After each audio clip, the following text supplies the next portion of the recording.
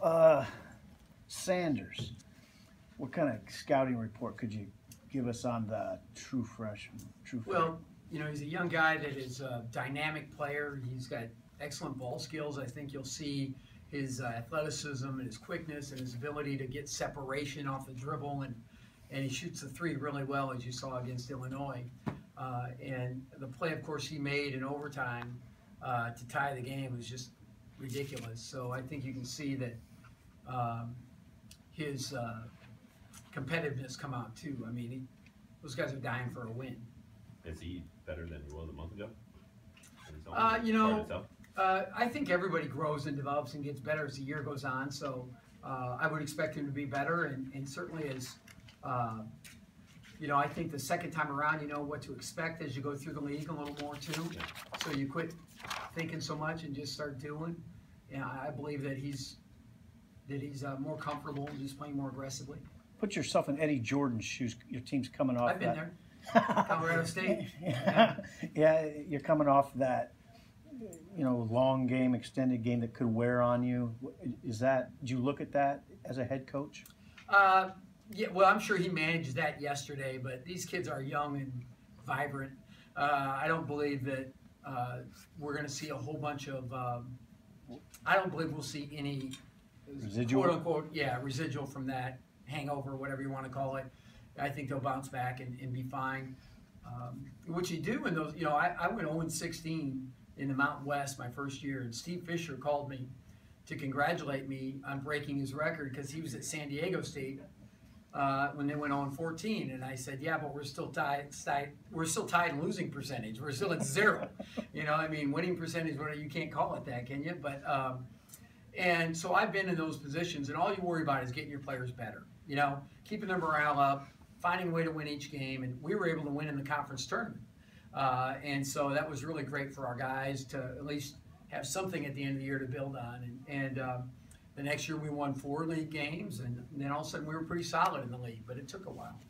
How tough is it to beat a team twice, even though you were able to kind of control the game? Obviously, getting the guys' attention because of the way the game went. It was 20 at halftime or whatever, and got to a larger sum. And Rutgers, we're not that good, and Rutgers is not that bad. So I don't think that's a relevant. We kind of ignore that game happened with them. And all we have to worry about is finding a way to win at home. We've had some really difficult games. Lost 4 of them in the league at home. And that's not good enough. We need to be a better home team, and we've got to figure that out now. We talked about their freshmen. How do you feel like your freshmen are hanging in there amidst this Big Ten, grind? I think they're doing all right. I think you see some of them, Jack McVay probably hasn't had his best games recently. His rebound, and you see it in little things like his rebounding's fallen off.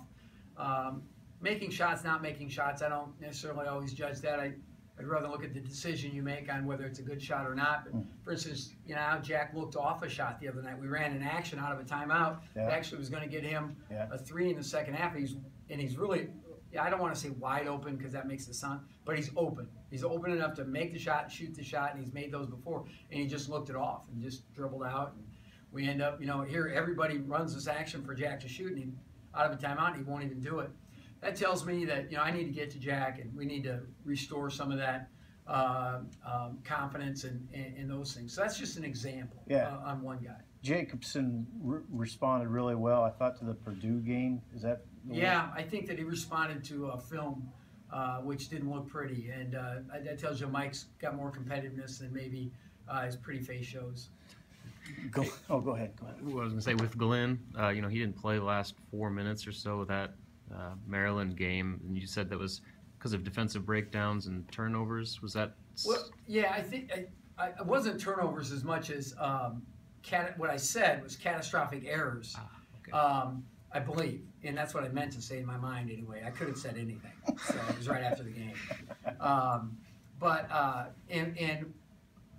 He just hopped a couple wrong ways, like instead of forcing Melo into a ball screen, and they twist it late, he kind of made some mistakes, and Melo just got right down the line, right? And those were the errors I was talking about. It's all defensive errors and a couple shot selection deals too. You know, he wasn't strong at the rim. I think he was, their length bothered him. Like, I think Siobhan had told me in film, like, these guys are way longer than Purdue. You know, I think that was their feeling. And, you know, so anytime you'd say that when you have 13